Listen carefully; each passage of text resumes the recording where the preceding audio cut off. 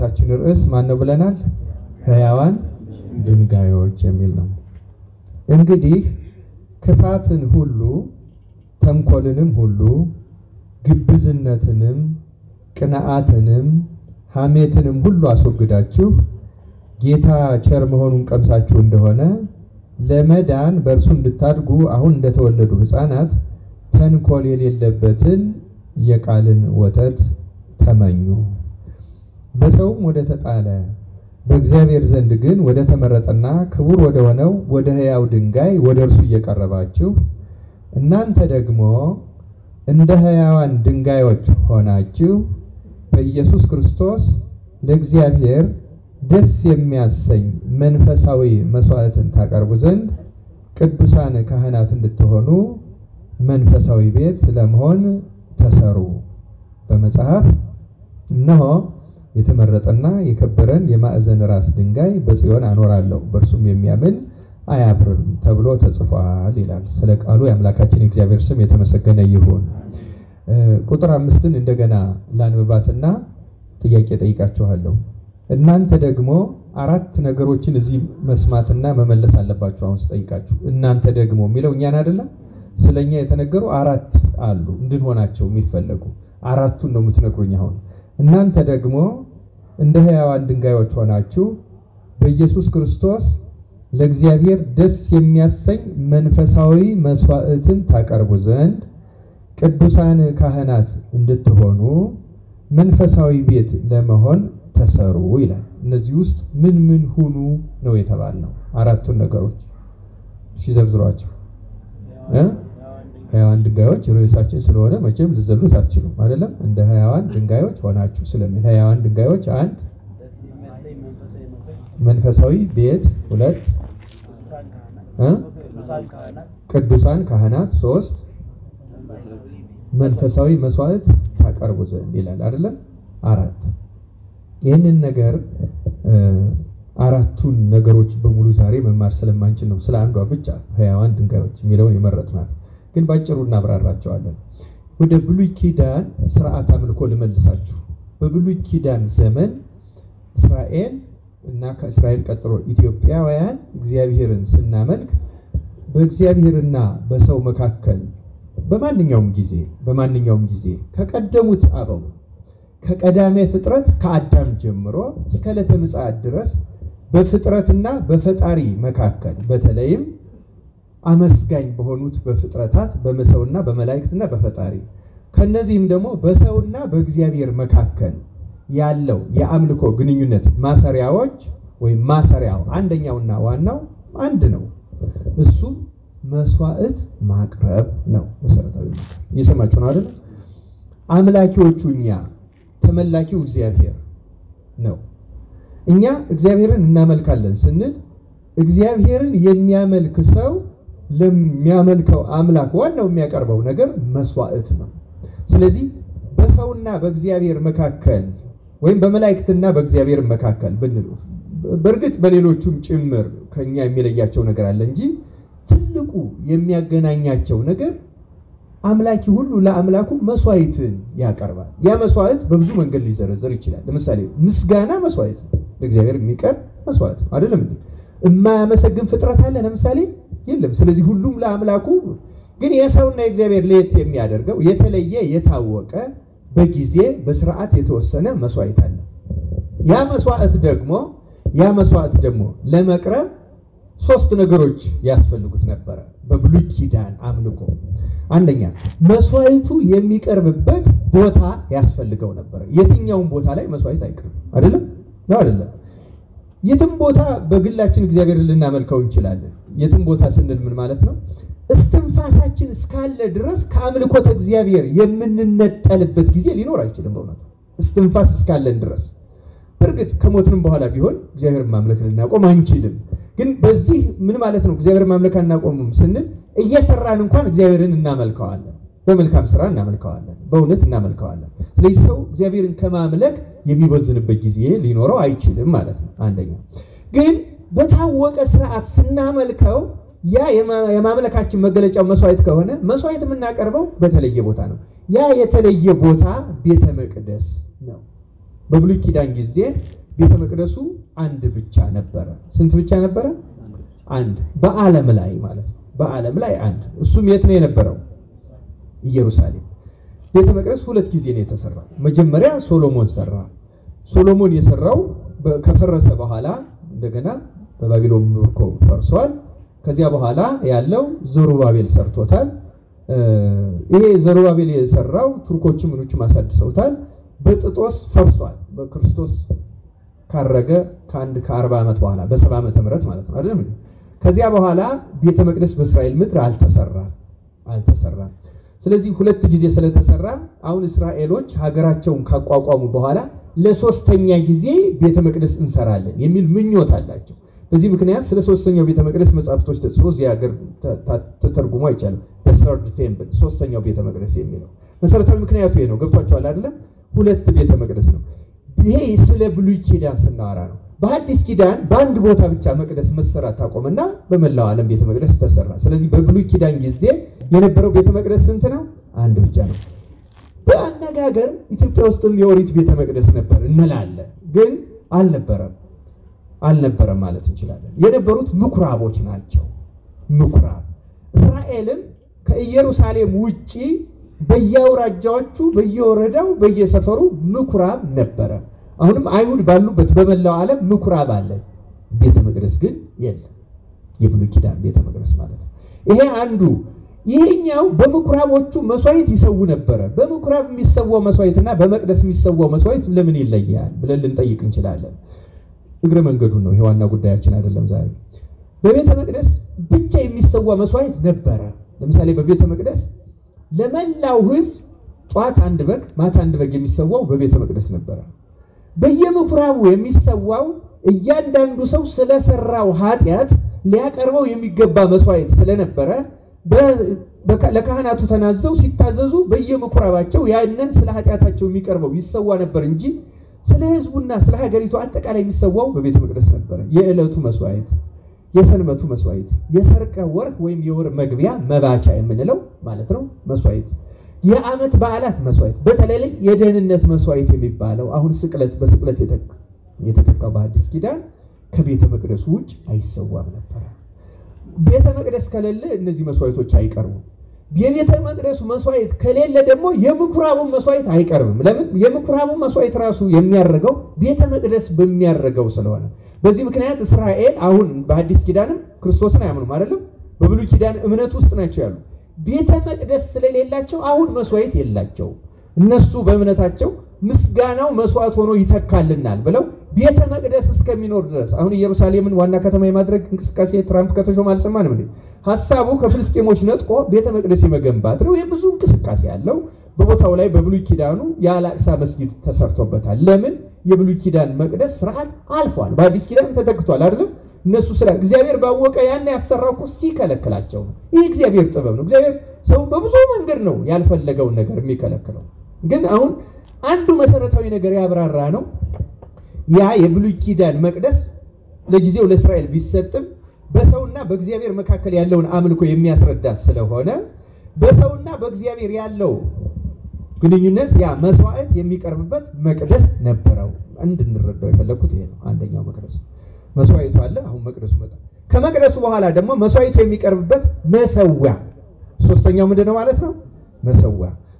አራተኛው ደግሞ መስዋዕቱን የሚያቀርበው ምን ያስፈልጋል ማለት ነው? ካህን ያስፈልጋል። ስለዚህ ተመልከቱ፣ በሰውና በእግዚአብሔር መካከል ያለው አምልኮ በመሰረታዊ ነገር የተያያዘው በመስዋዕት ነው። መስዋዕቱን ለማቅረብ ግን ሶስት ነገሮች የግድ ያስፈልጋሉ። ከዋናው ነገር ብንጀምር ክህነት ያስፈልጋል፣ መቅደስ ያስፈልጋል፣ መሰዊያ ያስፈልጋል። ግልጽ ነው አሁን? ስለዚህ አምልኮ የሚገለጹት በእነዚህ አራት ነገሮች ነው ማለት ነው። በመስዋዕት፣ በመሰዊያ፣ በሰዋኢ መስዋዕቱን በሚያቀርበው ካህንና መስዋዕቱ በሚቀርብበት ምን ቤተ መቅደስ። አሁን አራቱን ነገሮች ነው ቅዱስ ጴጥሮስ እዚህ ላይ እየዘረዘረን። አራት ነገሮች ዘርዝሩ ስላችሁ ሰምታችሁ ከሆነ አንደኛ ሕያዋን ድንጋዮች አለ አይደለም እንዴ? መንፈሳዊ ቤት አላለም ብለናል አይደለም እንዴ? ቅዱሳን ካህናት ብለናል አይደለም እንዴ? መንፈሳዊ መስዋዕትን። በጣም ይገርማል። አሁን ቅዱስ ጴጥሮስ የሚያስረዳን ምንድነው? መጽሐፍ ቅዱሱን ስንማር ስናጠና ከመምህራንም ስንማር ብሉይ ኪዳንን ሐዋርያት እንዴት እያደረጉ እየተረጎሙ እንዳስተማሩ ነው። አሁን በሐዲስ ኪዳን አንድ ቤተ መቅደስ የሚለው ቀረ አይደለም እንዴ? ለምን? ያ በታቦቱ ላይ እግዚአብሔር ይገለጽበት የነበረ ቦታ ስለሆነ ነው ያ ቤተ መቅደስ የተባለ። አሁን ግን ክርስቶስ በየት ተገለጠ? በድንግል ማርያም በኩል ሰው ሆኖ ተገለጠ አይደለም እንዴ? ስለዚህ ከዚያኛው ቤተ መቅደስ የምትበልጥ አማናዊ ቤተ መቅደስ አልናት እመቤታችን። ለምን? በአይነ ስጋ እስኪታይ ድረስ በግልጽ በገሃድ አሁን ሰሞኑን ዘመነ አስተርእዮ አይደለም ነው የመገለጥ። ለምን? ያ የማይታይ እግዚአብሔር በመቅደሱ ላይ መቅደስ ውስጥ ታቦት ነበረ። ታቦቱ ላይ ደመና ይረብና በደመናው ድምፁ እየተሰማ ሙሴን ያናገር ነበረ። ሶሎሞንም አናግሮታል። ያየው ግን አንድ እንኳን የለም። ቃል በቃል የተነጋገረው ሙሴ እንኳን አንድ ጊዜ ጀርባህን እንኳን አሳየኝ ብሎ ጠይቆታል። ፊቱን ማር ያየች አይደለም። ጌታ ምን አለው? ልታይ አትችልም፣ ሰው አይቶ ሊኖር አይችልምና በኋላ ዘመን ግን ታየኛለህ አለው። ስለዚህ በደብረ ታቦር ሙሴን አምጥቶ ምን አደረገው? አሳየው። እግዚአብሔር አይታይም ነበረ ለሰው ባህሪው ለሰው ከመታየት እጅግ የረቀቀ ስለሆነ እንኳን ለሰው ለመላእክትም የረቀቀ ነው። መላእክት እኮ ከናፍቆታቸው የተነሳ ብዙ ጊዜ እንደምንሰማው ገና ሰው ሲፈጠር አንድ ነገር አስደስቷቸዋል። ለምን? እግዚአብሔር ምን አለ? ሰውን በመልካችን እንደ ምሳሌያችን እንፍጠር። ስለዚህ ሰውን በመልካችን እንደ ምሳሌያችን እንፍጠር ሲል መላእክት ሰው ሲፈጠር እግዚአብሔርን የሚመስል መሆኑን በማየት እግዚአብሔርን በህሊናቸው ለመሳል አብቅቷቸዋል። በግብሩ ያውቁታል እንጂ ሲፈጥር ለይኩን ብርሃን ብርሃን ይሁን ሲል ብርሃን ሲሆን አዩ። ለታውጽም ባህር ሲል ባህር ታውጣ ሲል ሰሙ አዩ ሲሆን አዩ። ለታብቁል ምድር ሲል ከዚህ ውጭ ስለ እግዚአብሔርነቱ በህሊናቸው ከመመርመርም የራቀ ነው። በአይናቸው ወይም በዚያ በባህሪያቸው ከመታየትም እጅግ የራቀ ነው። ስለዚህ እንኳን እግዚአብሔርን የሚመስለው ሰውን ሲያዩ ተደስተዋል ማለት። አሁን ሰው ሲሆን ግን ደስታቸው ፍጹም ተሟላ። እንዴ ሰውንስ ምን ቢወደው ነው? ስብሐት ለእግዚአብሔር በሰማያት ወሰላም በምድር ለሰው በጎ ፈቃድ። ራሱ ሰው መሆን አምላክ ሰው ሲሆን ሰውነት ደግሞ አምላክ መሆን ተሰጠው። ስምረቱ የትኛው ነበር ስምረቱ? በእውነቱ አዳም ምን መሆን ተመኝቶ ነው የበደለው? አምላክ መሆን አይደለም እንዴ? በእውነት ያ እንኳን ከአመፃ በኋላ ተሳካለት። ተደነቁ መላእክት ተደነቁ።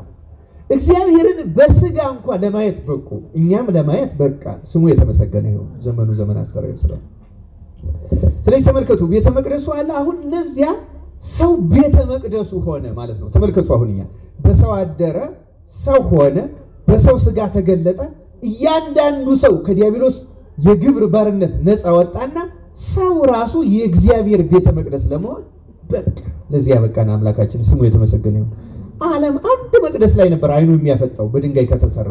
አሁን ግን እያንዳንዱ ሰው ራሱ ወደ ምንነት አደገ? ወደ ቤተ መቅደስነት አደገ። ለዚህ ነው ቅዱስ ጴጥሮስ ሲናገር ምን አለ? መንፈሳዊ ቤት ለመሆን መንፈሳዊ ቤተ መቅደስ ለመሆን ተሰሩ። ያ ስጋዊ ቤተ መቅደስ ነው። ስጋዊ ማለት እኛም ስጋነት የለንም ለማለት አይደለም።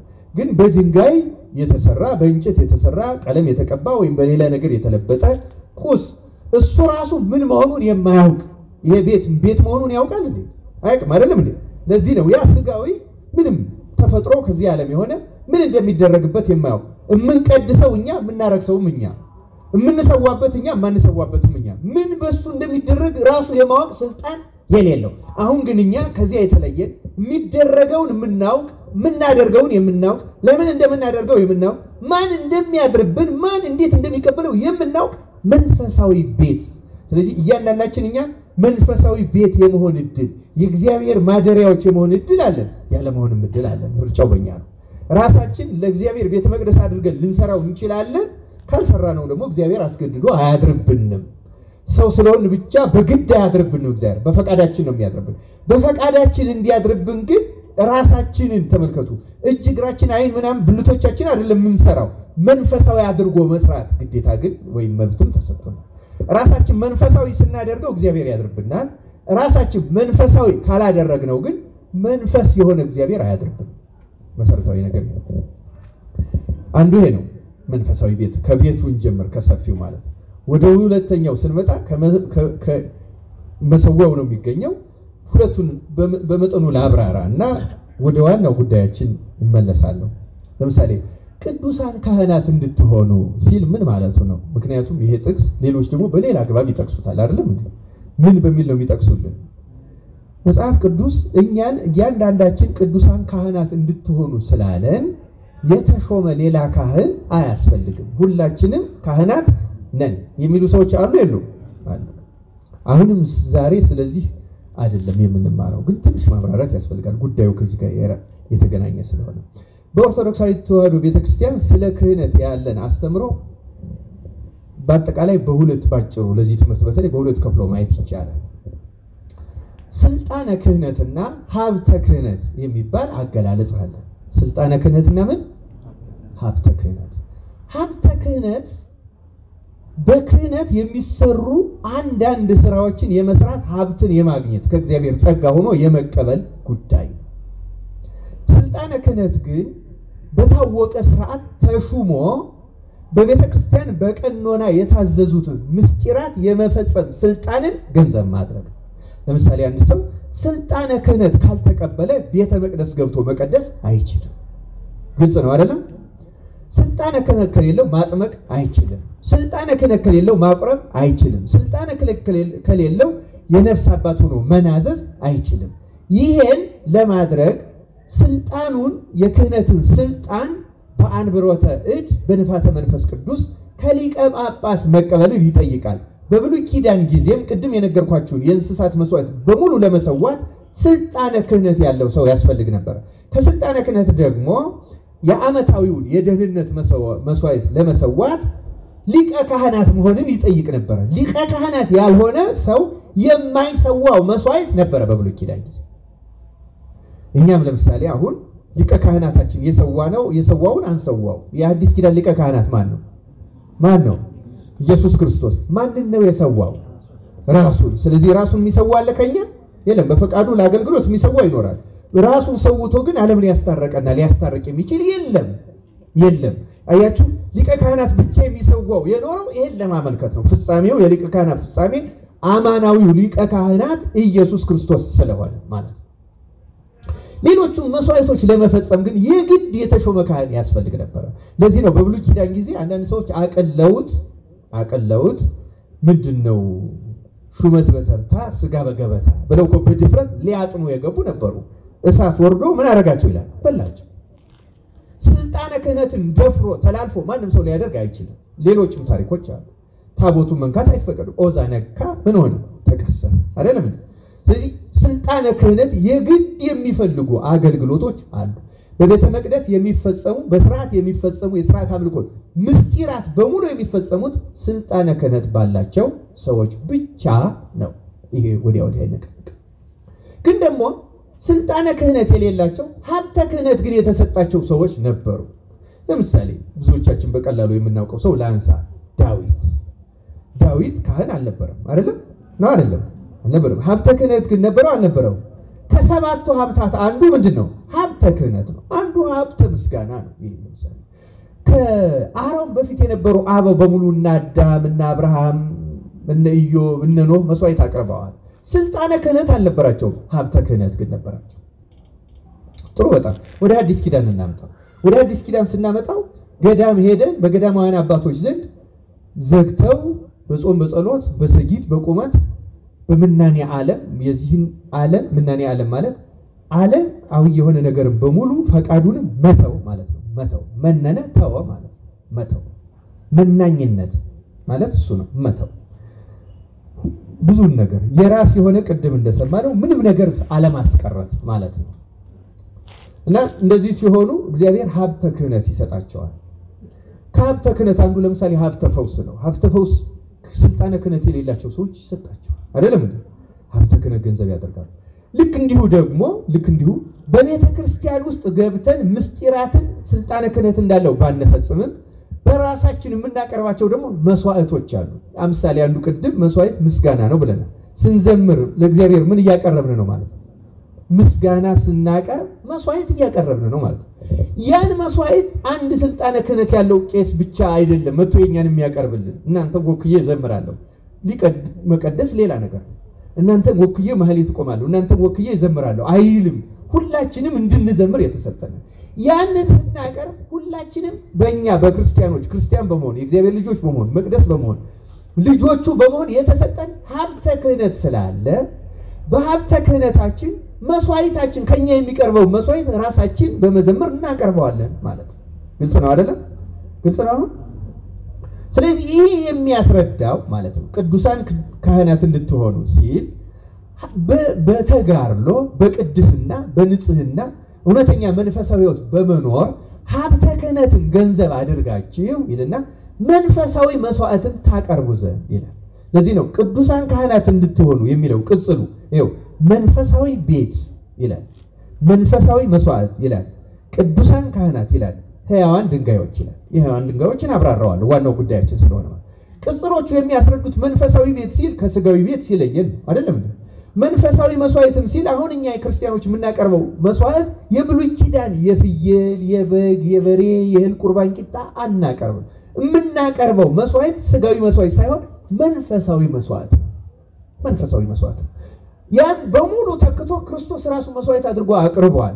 የምናቀርበው ራሱ ለቁርባን ይሆን ዘንድ የምናቀርባቸው እህል ለምሳሌ ስንዴ ወይን የምናቀርባቸው ተለውጠው ስጋና ደም ሆነው እንበላቸዋለን እንጂ እንደዛው እህል እንደሆኑ ወይን እንደሆኑ አንቀበላቸው። ግልጽ ነው አይደለም? ይለወጣሉ። ያ ተለውጦ አንድ የክርስቶስ ራሱ መስዋዕት አድርጎ ያቀርቡ ይሆናል። ሌላ ስጋዊ መስዋዕት ልናቀርባቸው የምናቀርበው በእያንዳንዱ ነገር መንፈሳዊ መስዋዕት ነው። ስለዚህ ስናጠቃልለው ምን መሰላችሁ? አሁንም ቢሆን ክርስቲያኖች ከእግዚአብሔር ጋር ያለን ግንኙነት የሚጠቃለለው መንፈሳዊ መስዋዕትን በማቅረብ መንፈሳዊ መስዋዕቱን ስናቀርብ ደግሞ ለመስዋዕት የሚያስፈልገው በማሟላት ቤቱንም እንሆናለን፣ መሰዊያውንም እንሆናለን፣ ሀብተ ክህነቱንም ገንዘብ አድርገን እናቀርባለን ማለት ነው። ይሄ መስዋዕት እስቲ ምንድነው እንብራራለን የሚለው አንድ ጥቅስ አቅርቤ ወደ ሕያዋን ድንጋዮች እመጣለሁ። የሐዋርያው ቅዱስ ጳውሎስ መልእክት ወደ ሮሜ ሰዎች ምዕራፍ 12 ላይ እንዲህ የሚል ጥቅስ አለ። የቅዱስ ጳውሎስ ጥቅስ አለ። እንግዲህ ወንድሞች ሆይ አድምጡ፣ ሰውነታችሁን እግዚአብሔርን ደስ የሚያሰኝና ሕያው ቅዱስም መስዋዕት አድርጋችሁ ታቀርቡ ዘንድ በእግዚአብሔር ርኅራኄ እለምናችኋለሁ፣ እርሱም ለአእምሮ የሚመች አገልግሎታችሁ ነው ይላል። ስለ ቃሉ አምላካችን የእግዚአብሔር ስሙ የተመሰገነ ይሁን። አሁን መስዋዕቱ ምን እንደሆነ አገኘ ነው ማለት ነው። ያ መስዋዕት ምንድነው? ሰውነታችሁን እግዚአብሔርን ደስ የሚያሰኝ ሕያው ቅዱስም መስዋዕት አድርጋችሁ ታቀርቡ ዘንድ በእግዚአብሔር ርኅራኄ እለምናችኋለሁ። ስለዚህ ለእግዚአብሔር መስዋዕት አድርገን የምናቀርበው አሁን እኛ ክርስቲያኖች ምናችንን ነው ማለት ነው? ሰውነታችንን።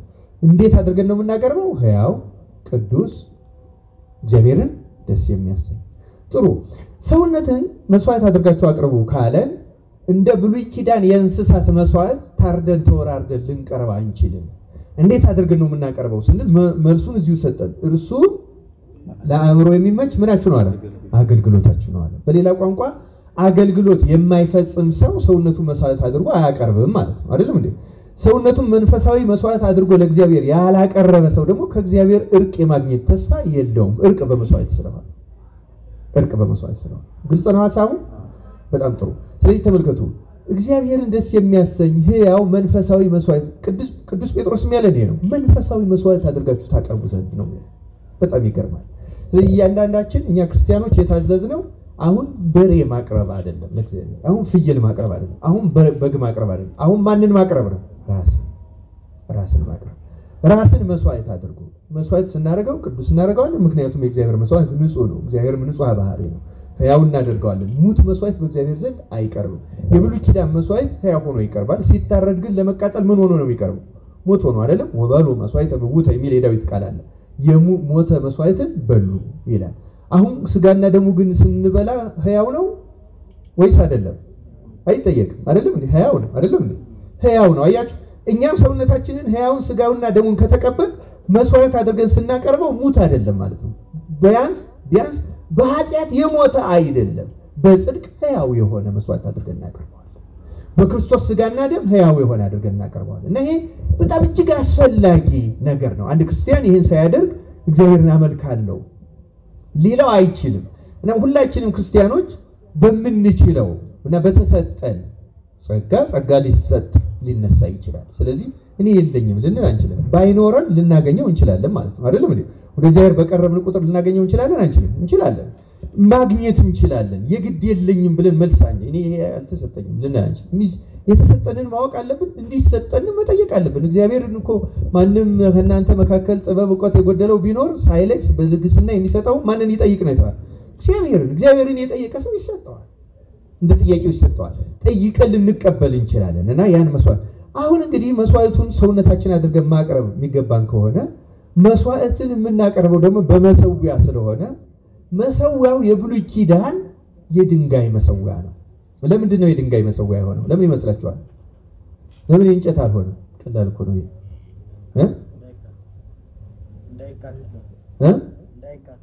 እግዚአብሔር ይስጥልኝ። መስዋዕቱ በእሳት ተቃጥሎ የሚቀርብ ከሆነ መሰዊያው እንጨት ቢሆን አብሮ ምን ይሆናል ማለት ነው? ይቃጠላል። ስለዚህ እንዳይቃጠል መሰዊያው የምን መሆን አለበት? የድንጋይ መሆን አለበት። ሌላም አማራጭ ልናቀርብ እንችላለን። እሱን እናቆየው። ባጭሩ የድንጋይ መሰዊያ ነበረው። ታቦቱ አለ። ታቦቱ የሥርዓት መክደኛው ላይ ደም ይረጫል፣ ይፈሳል። ግን ስጋው ታርዶ ተወራርዶ የድንጋይ መሰዊያዎች የተደረደሩ አሉ። ለብቻ በየምኩራቡ ይደረጋሉ። እነዚያ የድንጋይ መሰዊያዎች ላይ እንጨቱ ይደረግና እሳት ነዶ ያ መስዋዕት ይቃጠላል። ተቃጥሎ የመቃጠል መስዋዕት ይባላል። ለምንድን ነው የሚቃጠለው? ሶስት ነገሮችን እዚሁ አስታውሼ ማለፍ እፈልጋለሁ። አንደኛ የኃጢአት ደሞዝ ምንድነው ያለው ቅዱስ ጳውሎስ?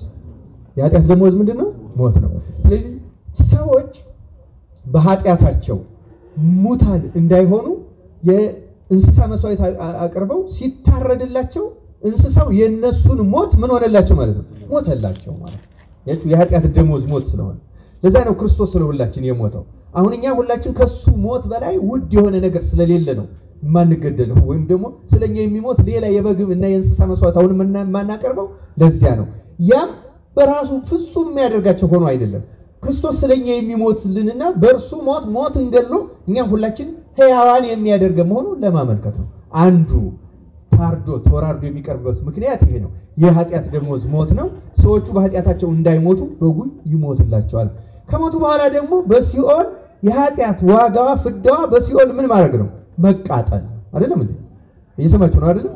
ስለዚህ እንስሳው ምን ሆኖ ይቀርብላቸዋል ማለት ነው? ተቃጥሎ ይቀርብላቸዋል። ሰዎቹ ነፍሳቸው በሲኦል እንዳትቃጠል ስለነርሱ ፋንታ በኃጢአታቸው ምክንያት በሲኦል ሊያገኛቸው የሚችል መቃጠል እንዲቀርላቸው እንስሳው ስለነሱ ስጋው በምድር ላይ መስዋዕት ሆኖ ተቃጥሎ ይቀርብላቸው። ስለዚህ በሲኦል ነፍሳቸው የደጋጎቹ አይቃጠልም ነበር፣ መከራ ያገኘውም ነበር። ምንለው እስከ ክርስቶስ መዳንም ቢሆን ለምንድን ነው? መስዋዕቱን ስላቃጠሉ መቃጠሉ ምን ሆነላቸው? ቀረላቸው። በብሉይ ኪዳን በሕጉ በሥርዓቱ የኖሩ ሰዎች ምንም ካሳ ተፈጽሞ ገነት ተከፍታ ነፍሳቸው ወደ ገነት ባትገባም አብርሃም ለነዌ ሲናገር እንደሰማነው በእኛና በእናንተ መካከል ትልቅ ገደል አለ አይደል? እና አብርሃም እና አልዓዛር አርፈዋል። እነሱ በምድር ላይ ቃጠሏቸውን ፈጽመዋል። ስለ ኃጢአት የሚገጥማቸውን መቃጠል መስዋዕቱን አቃጥለው ጨርሰዋል። ስለዚህ ኃጢአት የሚያመጣው መቃጠል እንስሳውን በማቃጠል አልፈውታል። አሁን ሊቃጠሉ የሚችሉበት ምክንያት የላቸውም ማለት ነው። ሶስተኛው ከዚሁ በእሳት የሚቃጠል መሆኑ ደግሞ ብዙ ጊዜ በትምህርት እንደምትሰሙት ስጋውና ደግሞ አሁን የኛ የምንቀበለው ቅድም ሙት አይደለም ብለናል፣ ሕያው ነው አይደለም እንዴ? እሳተ መለኮት የተዋሃደው መሆኑን ለማመልከት ገብቷችሁ አይደል? ጥሬ ስጋ መብላት ሁሉ ክልክል ነበር በብሉይ ኪዳን ጊዜ። አዲስ አበባ ሰው አይስማና አሁን አይደለም። ምሳሌው ያ በትክክል ያ በእሳት የተጠበሰ እንደዛ እሳት የነካው መብላት ለኋላ ለክርስቶስ ስጋና ደም ምሳሌ ነው። የምንቀበለው ስጋና ደም የሩቅ ብእሲ የተራሰው መለኮት የተለየው ፍሉጥ አይደለም ለማለት ነው። ከመስዋዕቱ የምንማራቸው ምን ወስዳቸው ይሄ ነው። ስለዚህ የምንቀበለው ስጋና ደም እሳተ መለኮት የተዋሃደው ነው። የሚያድነን ለዚያ ነው። ያ እሳት ደግሞ በውስጣችን የቀሩ ኃጢአቶችን ያቃጥላል፣ ያጸዳል። በምድር ላይ ንጹሃን እንሆናለን። እግዚአብሔር ሁላችንም አሁን በቸርነቱ ያንጻል። ስለዚህ የመቃጠል መስዋዕት ስለሆነ መሰዊያው የድንጋይ ነበር እና ያ ድንጋይ የተፈጥሮ ድንጋይ ነው። በተፈጥሮ ድንጋይ ነው። ቅዱስ ጴጥሮስ እኛን ምን አለ? ምን ሆኖ ነው ያለን? ርዕሳችን ምንድነው? ሕያዋን ድንጋዮች። ያኛው ሕያው ያልሆነ ድንጋይ አይደለም እንዴ? በተፈጥሮ ድንጋይ። እኛ ግን በተፈጥሯችን ሰዎች ነን። ግን ያ መሰዊያ ስለሆነ እናንተ ደግሞ እንደ ሕያዋን ድንጋዮች ሆናችሁ ማለት በተፈጥሮ ሰው ብትሆኑ ለመሰዊያ የተመረጠውን ድንጋይ ተክታችሁ ራሳችሁ ሰውነታችሁ መሰዊያ አድርጋችሁ አገልግሎታችሁ መስዋዕት አድርጋችሁ ሀብተ ክህነትን ገንዘብ አድርጋችሁ በዚያ ሰውታችሁ ሰውነታችሁን ቤተ መቅደስ አድርጋችሁ ከእግዚአብሔር ጋር ተገናኙ። አያችሁ አራቱም እንዴት እንደተሟላ ቤተ መቅደሱም እኛ፣ መሰዊያውም እኛ፣ መስዋዕቱም እኛ፣ መስዋዕት አቅራቢው በጣም ግልጽ። አሁን ይሄ የብሉይ ኪዳን ያ ሁሉ ምስጢር የያዘ ይመስላችኋል? እቺን ጥቅስ ስታዩት መጽሐፍ ቅዱስ ማለት ነው። በሀብተ መንፈስ ቅዱስ ያኛው እንደተጻፈ ሐዋርያትም በሀብተ መንፈስ ቅዱስ የተረጎሙት ያብራሩ ስለሆነ እምቅ እንኳን ቢሆን ጥልቅ ነው፣ በጣም ጥልቅ ነው በጣም። እግዚአብሔር ለሁላችን ምስጢሩን ይግለጠልን። ስለዚህ ሕያዋን ድንጋዮች ማለት ምን ማለት ነው? ሕያዋን መሰዊያዎች ማለት ነው ባጭሩ። ሕያዋን ድንጋዮች ሆናችሁ ሲባል ሕያዋን ለእግዚአብሔር ራሳችሁ የምታቀርቡትን መስዋዕት ማቅረቢያ መሰዊያዎች ሁሉ ማለት ነው። ታዲያ ዛሬ ራሱን አስችለን የምንማርበት መሰረታዊ ምክንያት ምንድነው ስንል ስለ መሰዊያው የተጻፉ አስፈላጊ ነገሮች አሉ። ለምሳሌ ኦሪት ዘጸአት ምዕራፍ 25 ቁጥር 20 እናንተ አንብቡት። ኦሪት ዘዳግም ምዕራፍ 27 ላይ ይመስለኛል እናንተ አንብቡት።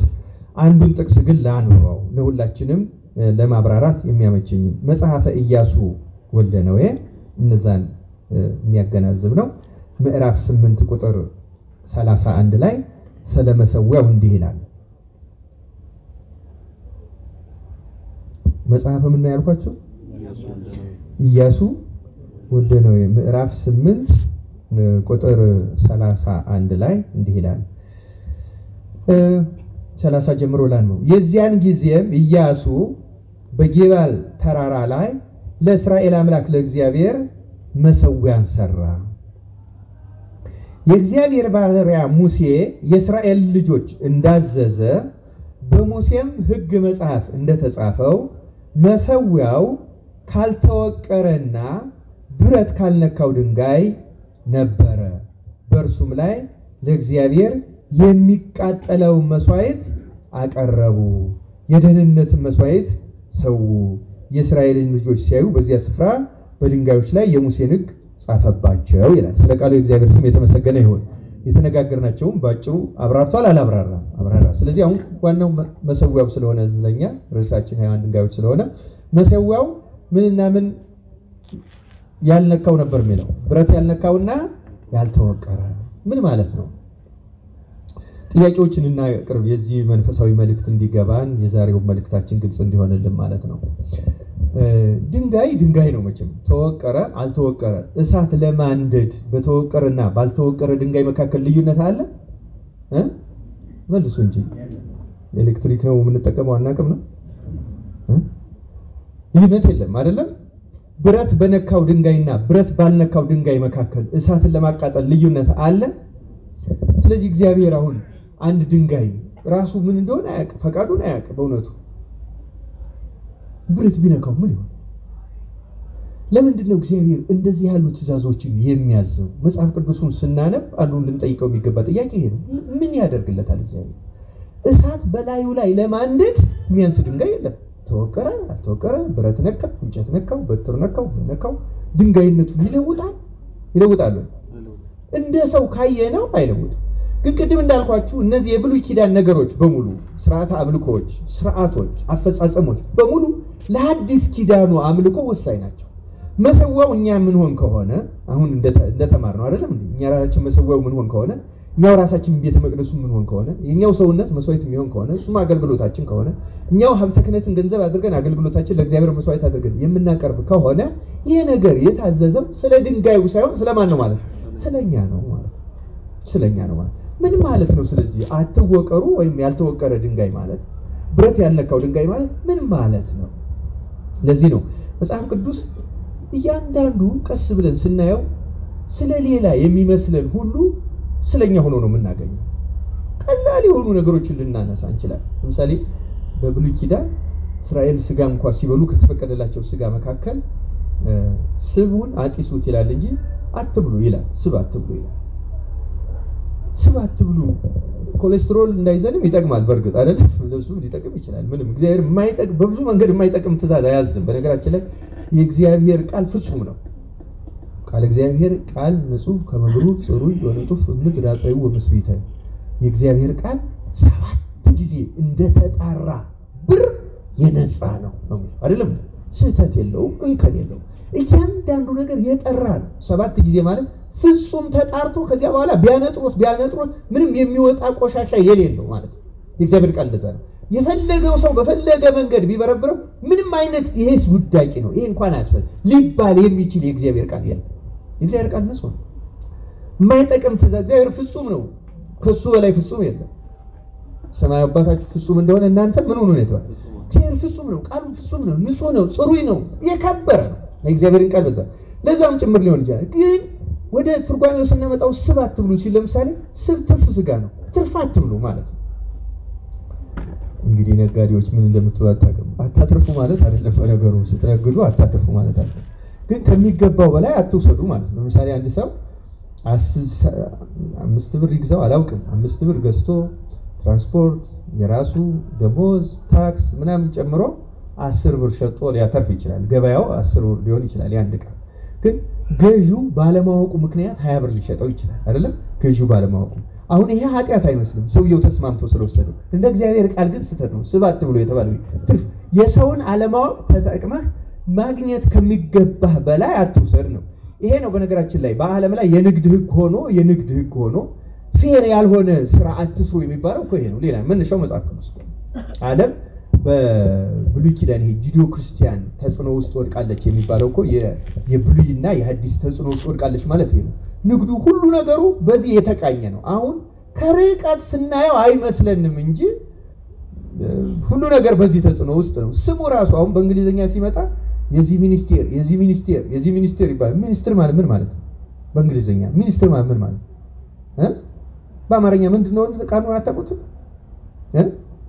መጋቢ እኮ ማለት ነው ሌላ ነገር የለውም እኮ ሚኒስትር እኮ የመጽሐፍ ቅዱስ ነው አሁን ፓስተሮቹ ነው የሚጠቀሙበት መጋቢ ገለኛ መጋቢ ሐዲስ መጋቢ ብሉይ እንላለን አይደለም እንዴ እንላለን አንልም መቼም ይችን ስጠራ ትዝ ይላችኋል መቼም ሌላ እኮ ሚኒስትር ማለት ከዛ ነው እኮ የተወሰደው ስለዚህ ሚኒስትር እኮ ማለት የሚመግብ ያን ህዝብ የሚጠብቅ የሚንካ አሁን ሚኒስትር ራሱ ትርጉሙ ሌላ ነው አይደለም መጋቢ ነው በእርግጥ ህዝቡን የሚመግብ ነው የሚጠብቅ ነው የሚንከባከብ ነው ሌላ እኔ ያመጣሁት ግን እነዚህ ሩቅ የሚመስሏችሁ ቃላት ሁሉ የተወሰዱት ግን ከመጽሐፍ ቅዱስ ነው ሐሳቡም ልክ እነ ሙሴ ህዝቡን ሲመሩ መጋቢዎች ነበሩ ጠባቂዎች ነበሩ ተንከባካቢዎች ነበሩ አይደለም አስጨናቂዎች አልነበሩ ገዢዎች ፈላጮች ቆራጮች አልነበሩ መጋቢዎች ናቸው ሰው ገበሬ የራሱን በግ ተንከባክቦ እንደሚመግበው የራሱን ላም እንደሚከባ አንድ ባለስልጣን ያን ያደርግ ዘንድ የተሾመ ነበር ትርጉሙ እየተሸራተተ ቢሄድም ዓለም ግን የተቃኘችው በዚህ መንፈስ ነበር እንድንሆን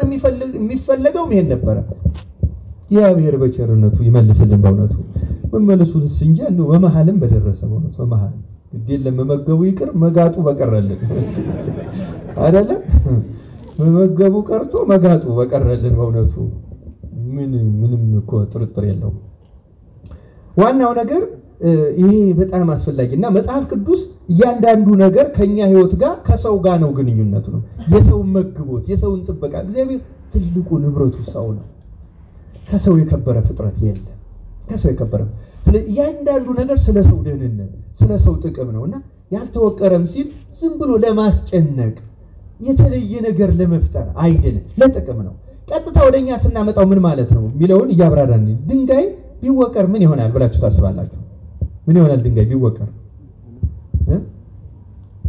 የሚመልስ የለም ጊዜ ልታባክኑ ነው አይደል እስኪ መልሱ የተወቀረ ድንጋይ አይቶ የሚያቅሰው የለም ተሳሳቱ ምን ትሆናላችሁ ተናገራችሁ አትፈሩ ይጎደጉዳል አንድ ነገር ልክ ነው እንዲጎደጉድ ተደርጎ የሚወቀር አለ ለምሳሌ መደቆሻ ቀርቷል አይደል አሁን ብለንድ የሚያረጉ ማሽኖች ስለመጡ እነሱ ማለት ይጠቀማል ወፍጮ አይደል እንደዚህ ድንጋይ ለሶስት ዓላማ ሊወቀር ይችላል ለምሳሌ ለሶስት ዓላማ እንደባጭሩ እኔ ትዝ ከሚለኝ ማለት ነው አንደኛ ቅድም እንዳልኳችሁ ለተለየ አገልግሎቶች ለነዚህ የሚወቀር ድንጋይ አለ ሁለተኛ ደግሞ ለግንብ የሚወቀር ድንጋይ የለም ቤት ለመስራት የተለየ ቅርጽ ለማስያዝ እንደ አርክ የሚቀረጽ አለ እንደ ራስ ማዕዘን የሚቀረጽ አለ እንደዛ አለ አይደል እንዴ ተወቅሮ እንደዛ ይደረጋል ለሌላም ዓላማዎች ደግሞ የሚወቀሩ ይኖራሉ እነዚህ ነገሮች እንያዝ ግን ከመጽሐፍ ቅዱስ አንፃር የምንማርበት መሰረታዊ ዓላማ ከዚህ ውጭም ሌላ ዓላማ አለው። ድንጋይ ሲወቀር መጠኑ ይዘቱ ይጨምራል ወይስ ይቀንሳል? ይቀንሳል። ስለዚህ አሁን የተወቀረ ድንጋይ የሚለውን እግዚአብሔር ለምን ፈለገው ስንል የተወቀረ ድንጋይ ማለት በተፈጥሮ ከነበረው ይዘት ምን ያለ ማለት ነው? የቀነሰ ማለት ነው። የቀነሰ ይሰሳ። ስለዚህ አይወቀር ሲል እግዚአብሔር እኛን ከሆነ በተፈጥሮ ከተሰጠን ተወቅረን እንድንቀንስ የማይፈልገው ነገር አለ ማለት ነው። ንጽሐ ጠባይ ይባላል። አሁን ለምሳሌ እኛ ስንወለድ ህፃናት ንጹሃን ናቸው አይደለም? ጌታ እንደነዚህ ህፃናት ካልሆናችሁ የእግዚአብሔር መንግስት አትወርሱ። አሁን አንድ ትልቅ ሰውና አንድ ትልቅ ሰው በከተማ ብናየው እንዲሁ መንገድም ላይ ሲገናኙ በአንዳንዱ ባህል ሰላምታ ነበር። አሁን በእኛ ግን እየቀረ ነው አይደለም?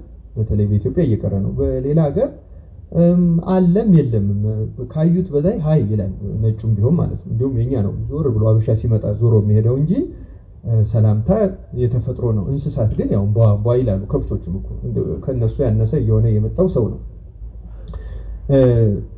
ትልቁ ነገር ህፃንነትን ያነሳውት ምንድነው? ንጽሐ ጠባይ የሚባለው ህፃናት የንጽህና ምሳሌዎች ናቸው። ትልቅ ሰው ሰላም አይባባል። ግን ህፃናት ሁለት ህፃናት ከየትም ብሔር የመጡ ብታገናኟቸው ህፃን ሲያዩ ምንድነው የሚሆኑት? ይቀርባሉ ይርቃሉ? ህፃን ይቀርባሉ። ኢቭን በነጭና በጥቁር መካከል ባለው ዘረኝነት ነጭና ጥቁር ህፃናት ሲገናኙ አይጸያየፉ፣ ይጫወታሉ። አይገርማችሁ? እንደ ህፃናት ካለው ህፃናት ጥላቻ የላቸው፣ ንጽሐ ጠባይ አላደፈባቸው፣ ልዩነት አያውቁም። ብዙ መለያዎች አሏቸው። እነሱን አናነሳ። ህፃንነት ንጽሐ ጠባይ የሚባለው በህፃንነት ጊዜ የነበረ ንጽህና፣ ቅንነት፣ ደግነትን እንደገና ስናድግ እያጣነው እንሄዳለን። ለምንድን ነው የምናጣው? እየተወቀርን ነው። የተወቀረ ያንሳል ብለን አይደል? እየጎደል እንሄዳለን።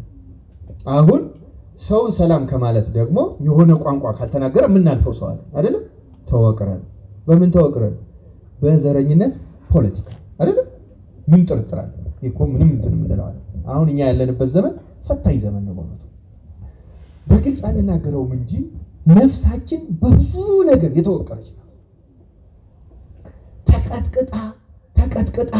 ተቀጥቅጣ አንሳ ኮስመና ነው ያለች የሁላችንም ነፍስ። ስለ ብዙ ሰዎች ያለን አስተሳሰብና አመለካከት ጎሏል፣ በጣም አንሰናል እኮ። ነፍስ በሆነ መንገድ ተመዝና የምትታይ ቢሆን ኖሮ እንደው ወጣ ያቺ እንደው ምን ያህል እንደተጎዳን ማየት ቢቻል ነጥቡና አትታይም ነበር የኛ ነፍስ በእውነቱ ከማነሷ የተነሳ ለማለት ነው። በዚያ መንገድ በህሊናችን ብንስላት ነው። በዚያ መንገድ ብንስላት በብዙ ነገር አሁን ዜናው ወሬው የሰሞኑ ምን ያህል አሳነሰን፣ ብዙዎቻችን ምን ያህል አሳነሰን፣ ምን ያህል አደከመን። ራሱ ደግሞ እግዚአብሔር እንለምነዋለን። ስለ ፍትህ መለመን ተገቢ ነው፣ ስለ እውነት መለመን ተገቢ ነው። ግን እኛ አይጠቅምም ስለምንለው ማህበረሰብ ጥፋት እንደመለመን ምን ያህል ማነስ ይሆን? ምን ያህል መወቀር ይሆን? ምን ያህል መጉደል ይሆን? ክርስቲያኖች አሁን ይታያቸዋል አይደለም? ምን ያህል አሁን ኢትዮጵያን ክርስቲያኖች አሁን ራሱ ቤተክርስቲያንን እስከ መውቀስ የደረሱ ወንድሞች እህቶች አሉ። እስከ መውቀስ ስለሆኑ ቤተሰቦች ጉዳት በማሰብ ነው። ስለነዚያ ጉዳት ማሰብ ግን እስቲ ድረስ ሊያደርስ ይገባል። በየቦታው ጉዳት አለ፣ ከጥንት ጀምሮ አለ፣ ወደፊትም ይኖራል። በክርስትና ታሪክ ውስጥ በሰው ዘር ታሪክ ውስጥም በፖለቲካ ምክንያት፣ በነገስታት ምክንያት፣ በተለያየ ምክንያት ጦርነት፣ እልቂት፣ ውድመት ብዙ ጊዜ የሰው ዘር አሳልፏል።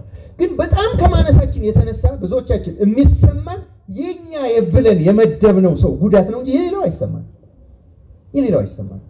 በጣም ተወቅረን ከማነሳችን የተነሳ ለምንድን ነው የሁሉም ሰው ጉዳት የማይሰማን? ለምን አይሰማን? አንዳንድ ሰው የሆነ አካባቢ ጉዳት ጊዜ ምግብ መብላት ያስጠላዋል፣ የሚያናገረው ሰው ሁሉ ያስጠላዋል። ያ ሰው ሁሉ ጠላቱ ሊመስለው ይችላል። ሌሎች ደግሞ ሲሞቱ ምንም የማይመስለን ለምንድን ነው? የሆኑ ሰዎች ጉዳት እንቅልፍ እያሳጣን ምግብ እያስጠላን፣ የሆኑ ሰዎች ጉዳት ደግሞ እንደውም ደስ የሚያሰኘንም ሰዎች ልንኖር እንችላለን። እስኪ ነፍሳችንን እንመርመራት። ታዲያ እንዲሆነን ምን ጸልየው ጸሎት ምን አይነት ነው?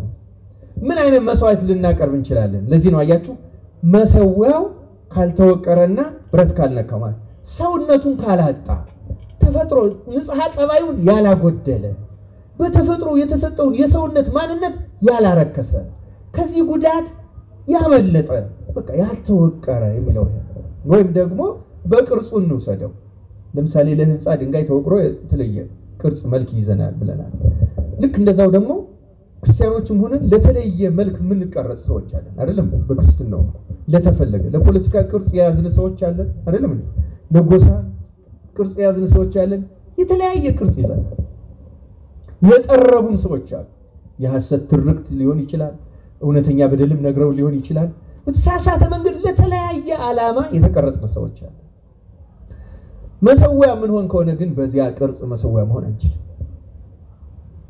በብሔርተኛነት ቅርጽ ለእግዚአብሔር መሰዊያ ሰውነታችን ማድረግ አንችልም በፖለቲከኛ ቅርጽ በምንፈልገው አይዲዮሎጂ ለምንፈልገው የፖለቲካ አስተሳሰብ በሚጠቅም መንገድ መሰራት በዚያ መሆን እውነት ለመናገር ያ አይሆንም ፖለቲካም ቢሆን ለእውነት ለፍትህ ካልሆነ በቀር አንድ ክርስቲያን ፖለቲከኛ ስለሆነ የሚያመጣው ተአምር የለም ሰው ሌላም ሰው የሚያደርገው ሊያደርግ ይችላል እኛም የምንፈልገው ሊያደርግ ይችላል እኛም የምንፈልገውን ስላደረገ ትክክል ላይሆን ይችላል እኛም የምንፈልገው ትክክል እስካልሆነ ድረስ እውነት እስካልሆነ ድረስ ጽድቅ እስካልሆነ ድረስ ፍትህ እስካልሆነ ድረስ አድሎ የሌለበት እስካልሆነ ድረስ አንዳንድ ጊዜ የሌላው የዓለሙ አስተሳሰብ ራሱ የተበዳይነት ስሜት ያጋባብንና ርቱ ባልሆነ መንገድ ሌሎቹ ያጠፉታል በመንነው መንገድ ራሱ እኛ በእኛ አቅጣጫ ሆኖ ደግሞ እንዲሆን እንፈልጋለን እሱ ስህተት ነው እንዴ ታዲያ ሌሎቹ ለምን እንወቅሳቸዋለን ሌሎቹ የሚያደርጉትን እኛ ማድረግ የምንፈልግ ከሆነ ለምን እንወቅሳቸዋለን ይሄ ነው መወቀር ይሄ ነው መጉደል ይሄ ነው ከእግዚአብሔር መራቅ ይሄ ነው መርከስ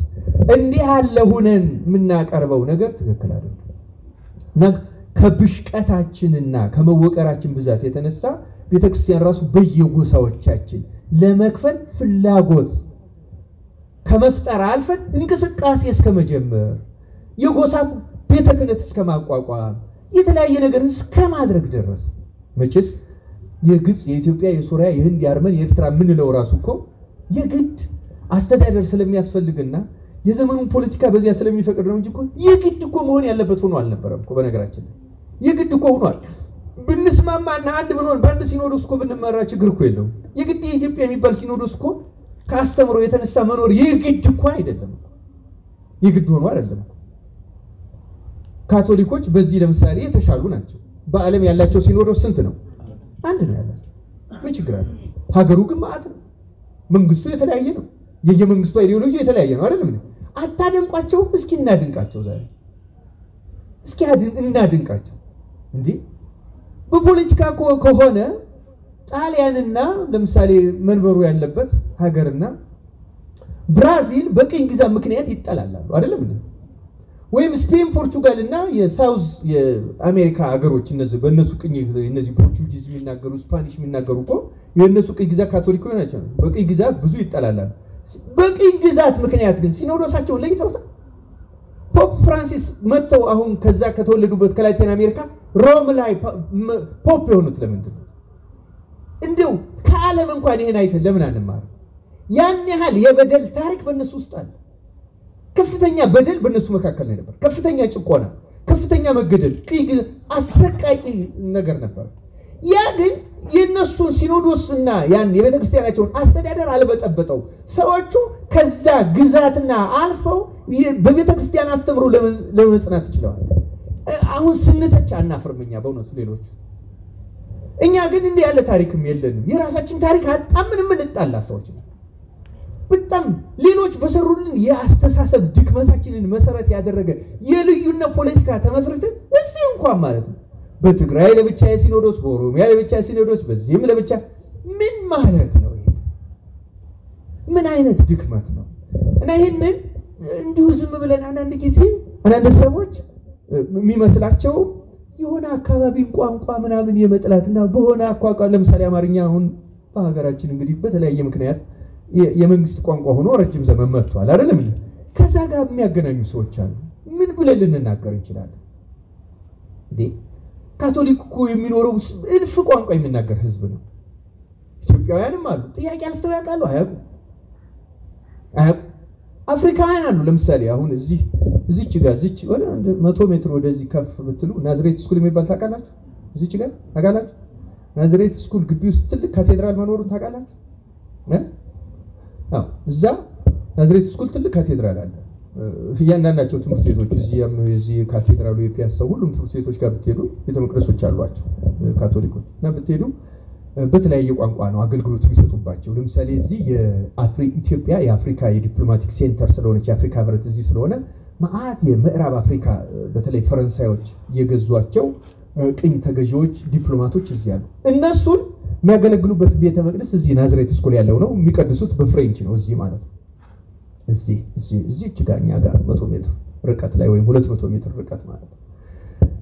እና አገልጋዩ ማንም ሊሆን ይችላል። ይሄ የፈረንሳይ የቅኝ ገዢያችን ቋንቋ ነው ምን ብለው አይጣሉ። ምክንያቱም ቋንቋው እንኳን አልበደላቸው ሰዎቹ ናቸው ይበደሏቸው አይደለም እንዴ? ከበደሉ እኛ ምን ሆነን ነው? ይገርመኛል እኮ ቢሆን እንኳን የተጨበጠ እና ምን ሆነን ነው እስቲ ድረስ ያነስ ነው? ምን ሆነን ነው እንዲሆነን የተዋረድ ነው? እያንዳንዳችን ነፍሳችንን እናጥራት። እግዚአብሔር ነፍሳችን ለማጥራት ይርዳል በእውነት። እና በእልህ የትኛው ቋንቋ ርኩስ አይደለም። በአዲስ ኪዳን የትኛው ቋንቋ የተለየ ቅድስና ያለው ቋንቋ የለም። ቀድሞ አገልግሎት ላይ በመዋል የዳበረ ሊሆን ይችላል። የዳበረ ያልዳበረ ቋንቋ የትም አለ አይደለም እንዴ? ለቅዳሴ ለአገልግሎት ብቻ ሳይሆን ለቴክኖሎጂ ለምሳሌ ለቴክኖሎጂ አማርኛ የዳበረ ነው አይደለም እንዴ? አይደለም። አብዛኛውን ቴክኖሎጂ የምንዋዘው በእንግሊዘኛ ስለሆነ አሁን ቴክኖሎጂ የምንለውንም እንግሊዘኛ ነው አይደለም? ኮምፒውተር ከዛ ነው የመጣ አይደለም? አብዛኛው ካሜራ ምናምን ይሄ እቃው እድገቱ ያመጣው ነው። በእኛ ቋንቋ ስላልተፈጠረ በተፈጠረበት ቋንቋ እንጠራዋለን። ምንድነው ችግሩ? ምንድነው የምንጠቀምበት እኮ ማአት ከምንለብሰው ሸሚዝ ምንድነው ታውቃላችሁ? ምንድነው ሸሚዝ? ፍሬንች እኮ ነው አይደለም? ፈረንሳይ የኛ መስሏችሁ ነው? እኛማ ጥብቆ ነው። በቃ የተጣበቀ ማለት ነው። እጀ ጠባብ ምናምን አይደለም እኛ እኮ እሱ ነው። ችግር የለውም። ቀስ ብለን ብንሄድ ማአት ቃላትን እናመጣለን ከምንዋሰው ከምናመጣው ነገር ጋር። ይህ ተፈጥሯዊ ነው። በነገራችን ላይ እንደው እላፊ ቢሆንም ከትምህርቱ በቴክኖሎጂ ምክንያት የሚገባ ቃልን ራሱ በራስ ቋንቋ ለማድረግ ከፍተኛ ድካም በዓለም የደከመችው ፈረንሳይ ናት። ፈረንሳዮች ለቋንቋቸው በጣም ነው የሚጨነቁት፣ በጣም ነው የሚጠነቀቁት። በዓለም ላይ እንደ ፈረንሳይ የቋንቋ ተቋም ያለ ግዙፍ የቋንቋ ተቋም የለም። አንዱ ስራ ቴክኖሎጂ ሲመጣ ለዛ ቴክኖሎጂን ይዞ ለመጣ ቃል በፈረንሳይኛ ስም መስጠት ነው። በዓለም ላይ እነሱ የሚነሱበት መሰረታዊ ምክንያት እንደሆነ ታውቃላችሁ? ያን ትልቅ በጀት በጅተውና ለብዙ ዓመታት ይሄን ሰርተው አሁንም ከተውሶ ቋንቋ መዳን ያልቻሉ ፈረንሳይ አልቻሉ። እነሱ እንኳን ማንም ከዚህ ሊድን አይችልም። በዓለም ላይ ማንም የግድ ነው ወይ በፈጠራው ቀድሞ ማውረስ ነው አይደለም? ምንም እኮ ሌላ እድል የለውም። ግን ያን ተውሶ መጠቀም ራሱ እኮ ኃጢአት ነው። ምንድነው ችግሩ? እነሱ ሰዎች አይደሉም? እነሱ የአዳም ልጆች አይደሉም? ይሄን ያክል ምንድነው የሚያንገሸግሸን? ይሄ ነው መጉደል ማለት። ከሰውነት ክብር ወርደን የት እንደደረስን አስቡት። እሱ ብቻ አይደለም፣ እንደ እውነት መንፈሳዊነቱን ተውት። በዓለም አሁን በዘመናችን እንዳለው ማህበረሰብ ሰልጥኖ አውቆ ሚኖራል። ከትናንት ታሪኩ ብዙ የተማረ የተገዳደለ ምን ያለ እኛ በስልጣኔ እንኳን ወይ በአስተሳሰብ ስልጣኔ የቴክኖሎጂ የመጠቀም ጉዳይ አይደለም። እሱ አይደለም። መሰልጠን ከአእምሮ ጋር ነው። ሰልጣነ እኮ ገዛ በራሱ ላይ ባለስልጣን የምንለው እንኳን ከዛ ነው አይደል? መሰልጠን ማለት ማወቅ፣ በራስ ላይ ማወቅ መሰልጠን እሱ ነው። በነገራችን ላይ በመሰልጠን በጣም ኋላ ቀሮች ነን የሚባለው በአስተሳሰብ ነው። መገለጫው ይሄ ነው። እኛ አንድ ችግር በተነሳ ቁጥር የምናመካኝበት፣ የምንጣላበት፣ የምንሰዳደብበት በማህበራዊ የምናነሳው ችግር እጅግ አሳዛኝ ነው። ምን ያህል ብንጎዳ ነው? እንዴት ነው ምን ወጣው? ይሄን ነው የእግዚአብሔር ቃል አትወቀሩ ካልተወቀረ የሚለው መጉደል የለብንም ሲሆን መንፈሳዊ ሆነን በመላእት በንጽሐ ጠባይ በቅድስና የበደሏችሁን ይቅር በሉ በሚባል የተጨበጠ በደል እንኳን ሲኖር ይቅር እያለ መሄድ ክርስቲያናዊ ግዴታ ነው። ምክንያቱም የተፈጠረ ነገር እንዳልተፈጠረ ማድረግ አይችልማ። ተፈጥሯል ሆኗል አይደለም? ምን ልናደርገው እንችላለን? ክርስቲያን ሆነን የመኖር እድል ነው ያለን፣ ሌላ የመሆን እድል የለንም። በእውነቱ እግዚአብሔር በመልካም ተፈጥሯችን እንድንፈጽም አምላካችን እግዚአብሔር ይርዳል። ይሄ ነው ክርስቲያኖች እንግዲህ እኔ ብረት ያልነካው ይላል። ብረት ባዕድ ነገር ነው። ብረት ድንጋይ ምን አድርጎ ያረክሰዋል? ምሳሌ ነው። እኛ ለሃይማኖታችን፣ ለሥርዓት አምልኳችን፣ ለመንፈሳዊነታችን፣ ለክርስቲያናዊ ሕይወታችን ባዕድ የሆኑ ነገሮችን በሙሉ ማራቅ አለብን። በፖለቲካዊ ሊሆኑ ይችላሉ፣ በማህበረሰባዊ ሳይንስ የመጡ ሊሆኑ ይችላሉ፣ በብዙ መንገድ የመጡ ሊሆኑ ይችላሉ። ብዙ ምሳሌዎችን ማንሳት ይችላሉ። ለክርስትናችን የማይስማሙ ባዕድ አስተሳሰቦችን በስርዓት አምልኳችን በመንፈሳዊ ህይወታችን ውስጥ በሙሉ ማስነካት የለብንም፣ አይጠቅሙንም። ለምሳሌ ከፖለቲካው ልውጣና ከማህበራዊ ፍልስፍና ልነሳ። ከማህበራዊ ፍልስፍና ሰሞኑን እንዲያውም በተከታታይ ወንድማችን ዲያቆን ሄኖክ ስለምን ነበር ሲያስተምራቸው የነበረው? ስለምን? ስለ ጋብቻ እና ደስ አላላችሁ? ራሱ ጉዳዩ ደስ ይላል። አሁን ታፍራላችሁ። አይጉድ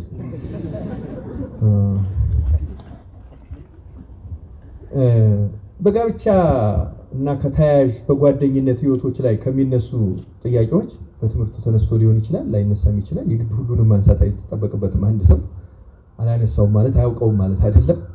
ግንኙነት የለውም ከዛ ጋር። ግን ላንሳ። ለምሳሌ የኛን ትውልድ ከሚፈትኑት ነገሮች በጋብቻ ህይወት ውስጥ ፍቺ፣ ልዩነት ይከሰታል።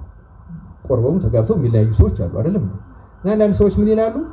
በጓደኝነት ህይወታቸው ውስጥ ኦርቶዶክስ ሩካቤ ስጋን ስለማትፈቅድ ነው በኋላ ፍቺ የሚፈጠረው። ቀድሞው ተዋውቀው ቢሆን ኖሮ ተፈታትነው ቢሆን ኖሮ ፍቹ ላይ ፈጠር ይችል ነበር። ምርጫቸውን አስተካክለው እንዳይፋቱ ሆነው ሊጋቡ ይችሉ ነበር። ይሄ አሁን ትልቅ አስተሳሰብ ሆኖ ብዙ ይራመዳል አይደለም? እና አንዳንድ ሰው ራሱ የስጋ ፍላጎቱ ጫን ሲለው ይሄ ነገር እኮ ለኋላ ለእንትኑ ሊጠቅም ይችላል እያለ ደግሞ ይሄ ነገር እኮ ቢታሰብበት ጥሩ ነው የሚል ሰው አለ አይደለም? አለ። እነዚህ የሚል ማለት ነው። ባዕድ ማለት ይሄ ነው፣ ካስተምሯችን ባዕድ። ግን እኔ አሁን ይሄንን መልስ የምሰጣችሁ በቤተክርስቲያን ትምህርት ብቻ አይደለም። በቤተክርስቲያን ትምህርት በእርግጠኝነት ሁልጊዜም እርግጠኞች መሆን ያለባችሁ ለጋብቻ ይሄ ነገር ጥቅም ቢኖረው ኖሮ ሊያዘን የሚችል ማን ነበረ? በእርግጠኝነት እግዚአብሔር ይነግረን ነበር። በእርግጠኝነት እግዚአብሔር የሚጠቅም ነገር አላስቀረም። ይሄን ማለት አትጠራጠሩ። የማይጠቅም ነገር ደግሞ አላዘዘም። በእግዚአብሔር እርግጠኝ ማመን እኮ ማለት ይሄ ነው። እግዚአብሔር ያለ ሁሉ ትክክል ነው ምንል ከሆነ እግዚአብሔር እርግጠኞች መሆን አለብን። ምንም ጥርጣሬ ያስፈልግ። እግዚአብሔር በእኛ ዘመን ይሄን ጥያቄ እንደሚነሳ ስለማያውቅ ነው አይደለም? ግን ጥናቶች የሚያመለክቱልን ነገራችሁ በዓለም ላይ በእኛ ሀገር ላይ ጠና ይችላል። በዓለም ላይ በሰለጠኑት ሀገሮች በፍች ሲጠና ከተፋቱት ውስጥ 70% ቅድመ ጋብቻ ግንኙነት ያላቸው ናቸው። ስለዚህ ቅድመ ጋብቻ ግንኙነት እንዳይፋቱ ለመሆን ዋስትና ሊሰጥ ይችላል ማለት ነው። ግን ተመልከቱ፣ እንደ መጽሐፍ ቅዱስ እኮ አይደለም፣ እንደ ፍልስፍና፣ እንደ ቲዮሪ፣ እንደ ጥናት ራሱ መሰረት የሌለው ነው። ግን ወሬው ነው ብጥብጥ ያደርገናል፣ ይረብሸናል፣ የቀረብን ያለ ያስመስለናል እና እንረክሳለን። አያችሁ፣ በሌላ ሐሳብ አእምሯችን ይረክሳል። ይሄን ብናደርገው እንደዚህ ቢሆን እኮ ሊጠቅመን ይችላል። ባዕድ ነገር ማለት ነው። ለእግዚአብሔር ቃል ለሥርዓቱ ለምንፈጽመው ቅዱስ ነገር ጋብቻ ራሱ ቅዱስ ነው። ለቅድስናው ይሄ ባዕድ ነው። ይሄ እግዚአብሔር የሚጠቅመን ነው የሚነግረን። በእርግጠኝነት ቅድመ ጋብቻ ራሳቸውን የጠብቁ ሰዎች የፍች ብቸኛ ምክንያት ይሄ ስላልሆነ አብዛኛውን ነገር ያልፉታል። እውነቱን ለመናገር አብዛኛውን ነገር ያልፉታል። ወይም ደግሞ ሰዎች ራሳቸው በተለያየ ምክንያት ንጽህና እንኳን ያጡ ሰዎች በድንግልና በንጽህና ተደንግለው ያን የቀደመ ህይወታቸው መርሳት አለባቸው። አንድ ሰው ተመልሶ ያ የነበረበት የርኩሰት ህይወት የሚናፍቀው መሆን የለበትም። እንደ ግብጽ ዱባና ሽንኩርት ገብቷቸዋል አይደል? ወደዛ መሄድ የለም። ያ ባዕድ ነገር ነው። አንድ የረከሰ ነው፣ መጸየፍ መተው አለብን። በንስሐ ተፍተነዋል፣ ወደዛ መመለስ የለብን። ስንጸልይ ስለ ጸሎት አይደለም ዛሬ የምናስተምረው። ሌላ ጊዜ እንደ እግዚአብሔር ፈቃድ የምድል ሲገጥመኝ እናገር ይሆናል። አንድ ሰው በመንፈሳዊ ህይወቱ እየጸለየና መንፈሳዊ ህይወቱ እያደገ ሲሄድ ሰይጣን ፈተናን ከሚያመጣበት ነገሮች አንዱ ትላንትና የፈጸምነውን ኃጢአቶች የሚጣፍጡ የሚያስፈልጉ አስመስሎ በህሊናችን ማምጣትና ማስታወስ ነው። የሚጸልዩ ሰዎች ይህን ካምሯቸው ረስተውት የህሊና ድንግልና ማለት መፈጠሩን በበዳይነት ሊያስታውሱት ይችላሉ። ግን የዚያ ነገር የፈጸሙት ኃጢአት ጣዕሙ ምኑ ሁኔታው ምን እንደሆነ እስከ መርሳት ይደርሳል። ስለዚህ አይናፍቃቸው። እዚያ ደረጃ ለመድረስ አምላካችን እግዚአብሔር ይርዳል። ምን ይቸገረው አንዱ ለዚህ ነው። የዛ ትውስታ አይለቀንም፣ ወደዛ መመለስ እንፈልጋለን። ከዚያ ትውስታ ውስጥ መውጣት አለ። ያ ነው ባዕድ ነገር የሚያረክሰው። አሁን ቅድስናችን የሚያረክሰው፣ መንፈሳዊታችን የሚያረክሰው ባዕድ አይንከው የተባለው ያ ነው። እሱን ማራቅ አለብን። ያ ብረት ነው፣ የሚያረክስ ነው። ከኛ ህሊና አውጥተን መጣል አለብን። እግዚአብሔር አውጥተን እንድንጠላው ይርዳል። ስለዚህ የተወደዳችሁ እግዚአብሔር ይስጥ። ሕያዋን ድንጋዮች ማለት ሕያዋን መሰዊያዎች ማለት ያልጎደሉ በምንም ነገር ብንቀጠቀጥ ልንመታ እንችላለን። አሁን ፖለቲካው ምኑ ብዙ ነገር ማስወገድ አንችልም፣ ግን ማራቅም ይቻላል። ለምሳሌ ሁሉ ነገር ለምን ታያላችሁ? ሁሉን ቴሌቪዥን ፕሮግራም ማየት አለብን እንዴ? ሁሉን ነገር ሶሻል ሚዲያ ላይ ማየት አለብን እንዴ? አለማየት አንችልም ወይ? የእውነት እኮ ነው። ዜና አስፈላጊ ነገሮች አሉ ይጠቁ ነገሮች ወይም ደግሞ ህሊናችን ጠብቀን ሁሉ ነገር በግልጽ